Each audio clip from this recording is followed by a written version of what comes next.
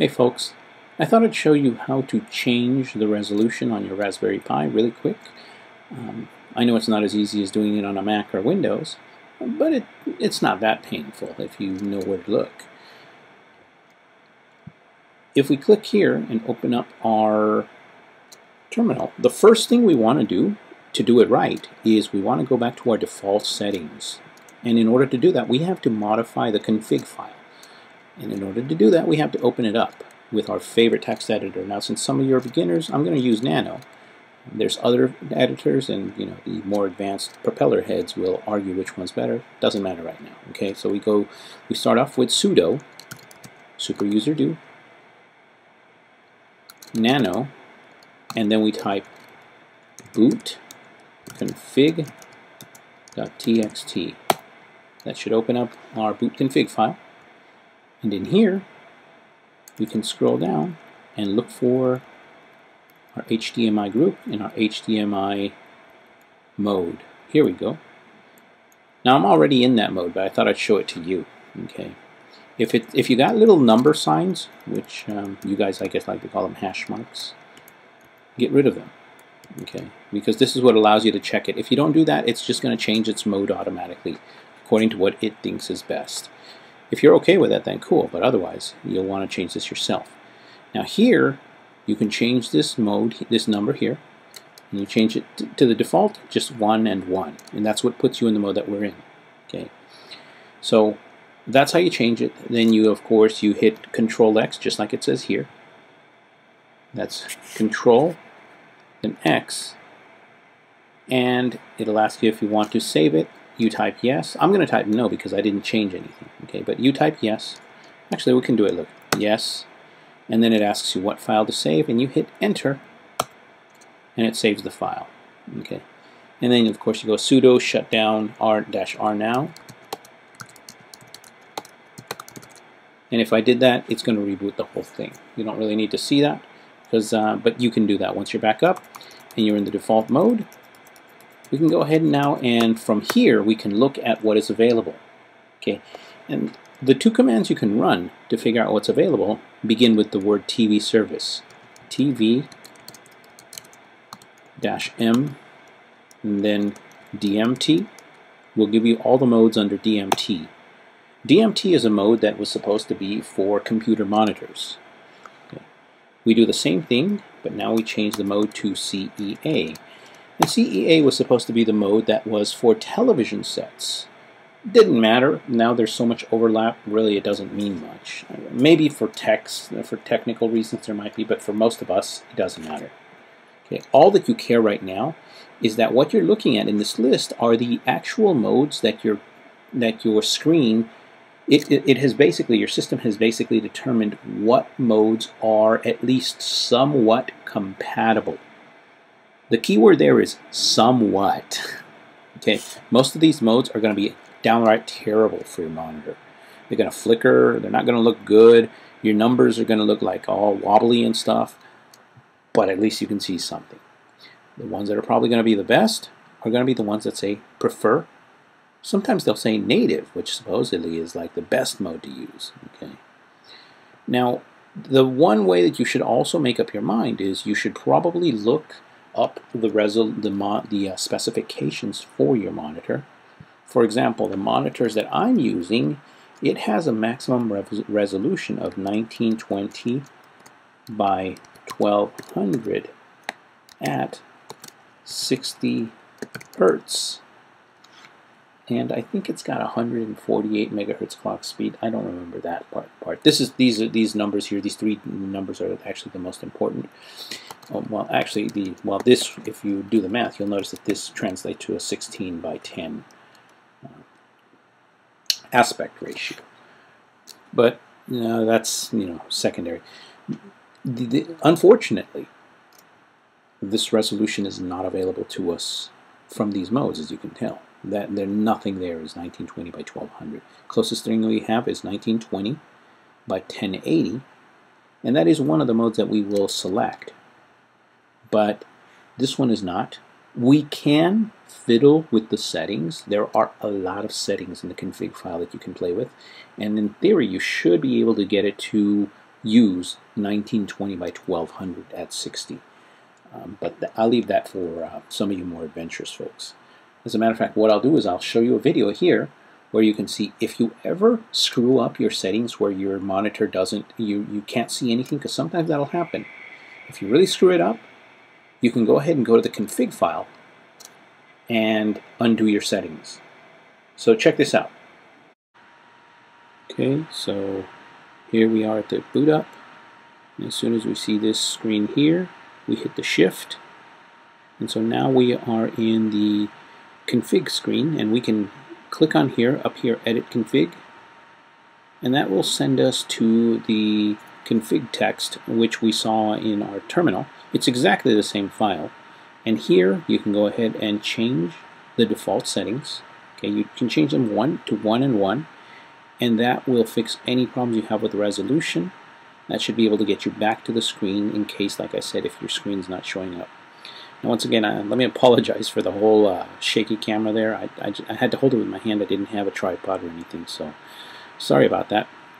But let's get back to the desktop. Okay, welcome back. So once we've decided which mode we want to test, we probably want the mode that gives us the highest resolution, okay, and at the same time is at least readable. Like I said, in this case, the 1920 by 1080 is actually, I like it because I can read pretty small. Some of you may actually not like it. You may want to get the next biggest mode. And in this case, if you pay attention, you're going to notice that the next best mode is mode 35. There's the other modes that are 1280s, but those are 1280 by 720. This one is 1280 by 1024. Yeah, it doesn't say prefer or native, but that's exactly why we can go ahead and test it. So once you've noticed what mode you have available, write it down on a piece of paper so that you can go into your config file and change it. Okay, so you can do boom, boom, scrolling up. There we go, config. And we can change it. Now, your config file, remember that it asks you for a group number, and it asks you for a, let me go ahead and, I'll show you. Okay, so once you're in the config file, okay, it's going to ask you for the HDMI group and the HDMI mode. Okay, the group number, okay, we set our group to group 2 for DMT, and our mode to mode 35, and that's going to give us the resolution that we requested, which is 1280 by 1024 at 60 Hertz. And that should be the next best resolution below the top one. Okay, of course, unless you want the highest resolution, which you can also try for. Anyway, once we're done, we hit Control X. We hit yes, or Y actually, Y. And then here we just hit Enter. We're out. We say sudo shutdown-R now, and there it is, it's going away. In case you didn't notice, I was able to just get those commands immediately because, for those of you who are not familiar, you can access past commands straight from the history by hitting the up or the down. Okay, folks, and as you can tell, as a matter of fact, here we go. Now it's fitting into the entire screen we have here. As a matter of fact, it doesn't fit entirely because we have the bottom end. Anyway, the point is, of course, that we've got the higher resolution. It looks like everything looks a little better here. It looks a lot more workable. Okay. And if we have any doubts about what's going on, we can always type tvservice -S, and that tells us what our mode is currently. So, success. We were able to set it up. Now, here's one other thing you might want to do. You might want to occasionally switch between settings, and although, like I said, there's no easy way to do it from here, you can at least get as close as possible by setting up your kind of what I would call a quick configuration right from here. Okay, so that if you need it, you can just grab it as you need it. How do you do it? Well, let's go ahead and open up our boot config file and I'll show you. Okay, so Here's sudo nano bootconfig.txt. Here's the config file. In here, down here where it says our group in our mode, we go ahead and we write a comment right above it here. Okay, and what we do is we write the comment saying use whatever you want to remind you, and so just say use. I'll write it in all caps so I can see it. This mode for LCD monitor, and I will call it my Plexi monitor. And that's because, if you guys know, we made these monitors with plexiglass. So that's how I know this. Because say you want to plug into a different monitor, say you want to plug into a TV, that's what I was going to say is, you can now set up another comment line here and say, use this mode for, say, the living room TV. And then you go through the same process, which is, let's just assume that at the TV, your best mode there is probably going to be something like CEA mode 16. So we say CEA is number 1. Of course, you would know this by now. HDMI group equals 1, and HDMI mode equals, it said 16. And the only thing you need to remember is you can only keep one of these active at any point. So whichever one you're not using, you comment out. And when I say comment out, I mean you put a little number sign in front of it, or for you Twitter fans, you put a hashtag. Yuck, what a horrible word. I think the British actually use it, and to them it's not a trendy word. Anyway, so that's the other thing you can do. So this way you will have your little settings here available to you, so that all you do is you just jump into the config before you boot up. Remember what I showed you just a couple minutes ago. You can just go straight into the config file before you boot up and change your settings there for whatever you need. Okay. Now here's one other thing you may need. Okay, and I'm going to show you by changing this mode. Okay. So I'm going to add another one, and that's going to be use this mode for high resolution LCD monitor Plexi.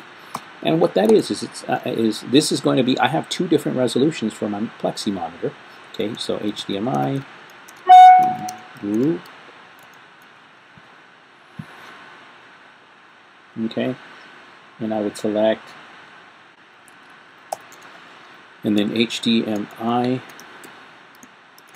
mode 16. Remember, you can only have one of these at any point. If you leave more than one open, it will probably only read one of them, and you won't get the mode you want. So only leave one of these HDMI group and mode unchecked. All the others should be numbered out or commented. We use the term commented out. Okay. So as you notice, they're all like that. So the next time that this reboots, it's going to reboot in this mode, 1 and 16, and that is 1920 by 1080. So it's the highest resolution. Okay, so I'll go ahead and set it up. Let's go ahead and save this. Okay, so we go Control X. Yes. We hit Enter. And then we say sudo shutdown -on now. And it's going away.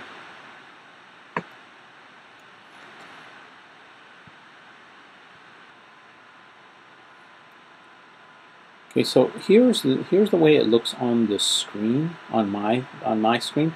But here's the problem: is on the actual monitor that I'm looking at, that's right beside me, a lot of this part here is actually off the side of the page. It's like this. It looks, in other words, on your screen, it would look like this. Yeah, I guess that's a good way to see it. So it would look like this. It would look like part of this monitor is actually off the edge of the screen for you. Okay.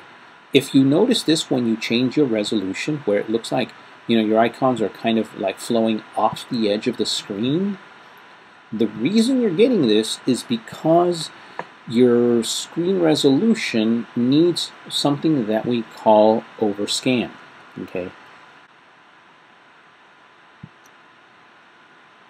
So we are here.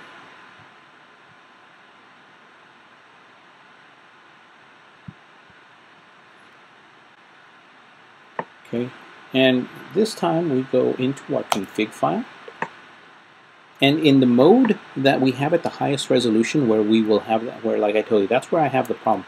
At the other resolution, I actually don't have that problem, so I'm not going to mess with those. Okay, with this high resolution mode, what I will do is I will add some extra lines, and those extra lines are coming from up here. Now I can change them here, but I'd rather just keep everything in one place, okay, because it makes it easier for me.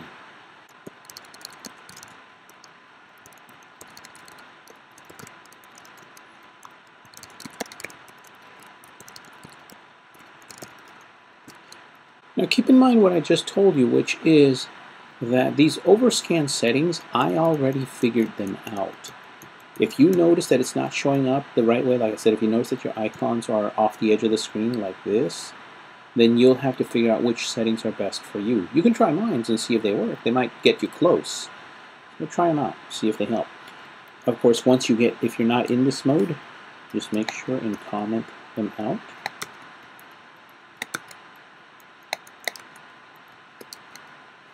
And so now notice, we've got these 3 entries in our screen here, okay? And that is, we've got, we've got 116, we've got 235, and all of this. Now, if ever we need to boot into another monitor, into another TV, we can select modes for that right from here. Now, here's another thing you may not have remembered, you may have not thought about, which is sometimes it's best just to comment all of these modes out, okay? So what you do is you just put a comment in front of all of these.